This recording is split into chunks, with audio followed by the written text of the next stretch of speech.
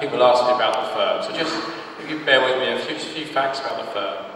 I sit on the global leadership team as well.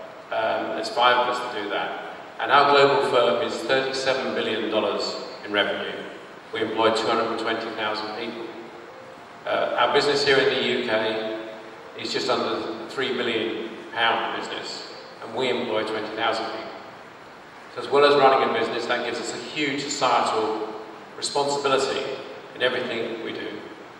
And sometimes it's important as well to explain to people the breadth of PwC, because most people associate us with major corporates, whether it be auditing, consulting, tax or deals. In fact, our second biggest business within PwC in the UK is our private business network.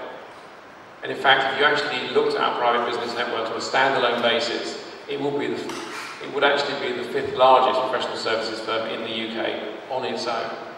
And sometimes people don't realise just how much we are a major private business, professional services business. In terms of our business, we produce every year an annual report. And from 3 years ago, we moved away from paper in the digital age and produced a digital annual report. And that gave us 2 very distinct advantages. Firstly, we had more cupboard space because we didn't have loads of annual reports sat in cupboards that we never ever managed to give out. But the second fact is it gave us the opportunity to actually understand what our readership wanted to read about the firm. Now, I know you'll all be equally shocked to learn that they weren't that interested in my chairman's annual statement. You'll be very surprised by that. The actual facts they were interested in this year were as follows. The first, most interesting fact to them was our diversity statistics. Because having been one of the very first organisations to publish the gender pay gap, and we do so every year, and hold ourselves responsible for driving that forward and improving it. We've not got as far as we want to, but we are very much focused on it. This year, we were one of the very first organisations to publish the ethnicity pay gap. And that actually had 35 million hits within 2 days publishing that information.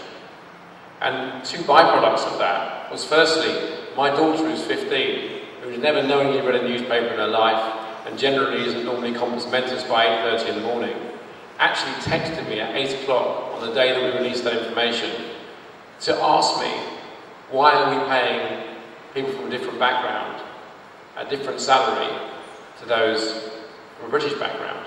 And that's because people don't understand how the pay gap is calculated. It's based on different roles and ratings, not different pay within grade. But again, it showed me just how important shining a spotlight and explaining issues of diversity and inequality really are.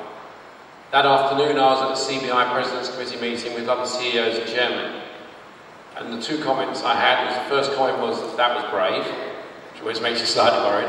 The second comment I had was, you've just raised the bar for all of us here. And our HR departments are back at the office racing around trying to find the same data for ourselves. And that's a good thing. That's a responsible thing for a business to do. The second area of particular interest this year was technology. Partly, how are we dealing with our needs in technology as a business, because undoubtedly we'll need more technologists in the future. And we've now launched 2 apprentice degrees, one at Birmingham, one at Leeds, from next September, where we will help train technologists for our future needs as a business.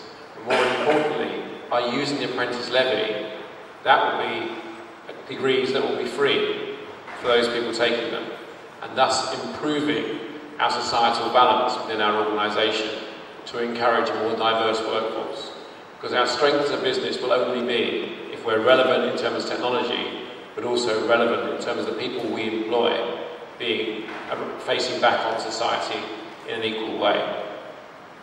And then that brings me to the third area, which is our societal contribution. That's particularly relevant, because one thing technology does is it doesn't respect diversity, and it doesn't respect equality. And I know if I ask my mum what her biggest fear is her grandchildren will have no jobs because the robots will have them. Whether she's right or wrong, that is definitely a fear out there.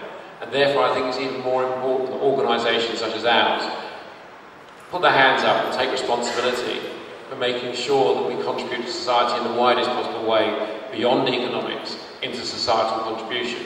And that's why we're a major supporter of the Social Entrepreneur Network, both in terms of mentoring social entrepreneurs, but also in terms of bringing them into our supply chain. Our objective over the next 3 years is to have £10 million of our supply chain going towards social enterprises, those that support people with disabilities, either physical or mental, or people that haven't had the same chances in life. And so I'm sure you'll bear with me with just one final advert before I finish. If you go back down Tooley Street towards London Bridge, you'll go past a restaurant outside our More London office called the Brigade. And last month, Brigade celebrated its 6th year. And the Brigade restaurant is a social enterprise. It's supported by PwC. But its main aim is to help homeless people back into the workplace, back into society. And in its 6 years of existence, it's helped 1,200 homeless people back into full-time employment, back into society. And again, I think that's an example that economic success and societal contribution are not mutually exclusive. And I think that's really important on an evening like this evening. I wish you all a happy Diwali. Thank you.